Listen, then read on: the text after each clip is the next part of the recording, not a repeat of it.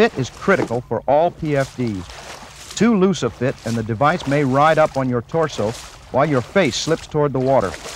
Look for a device with small armhole and make sure there's no gap between your shoulder and the shoulder of your PFD when you're floating in the water.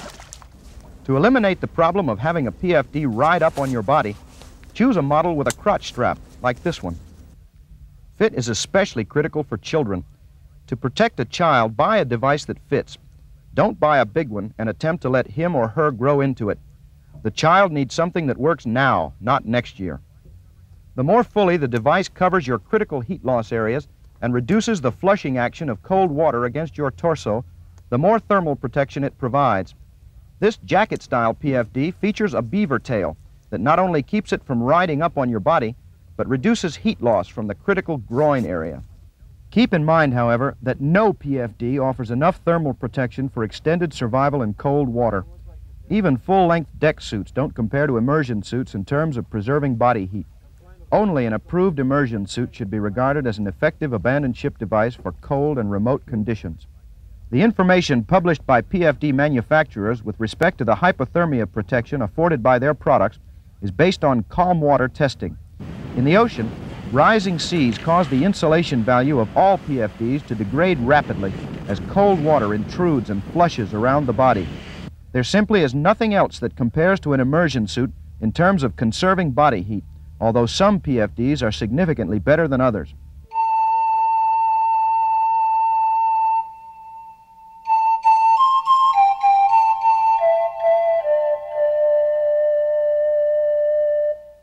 Average-sized people require about 14 pounds of buoyancy to keep their heads and necks out of choppy water. Some require as many as 18 or 19 pounds. A Type 1 PFD has a minimum of 22 pounds of buoyancy, and most have more. This model has 35 pounds of buoyancy. Remember, the Type 1 is the only device that will turn you face up with a high degree of certainty. Some of the other types may turn you face down if you try the help position. Generally speaking, the more buoyancy, the better, especially if it's high on the chest and behind the neck. Lots of buoyancy behind the back tends to roll you over. Ideally, the device should float you face up, feet down, head inclined 20 to 30 degrees back from the vertical. The water level on your chest should be no higher than the armpits, preferably lower.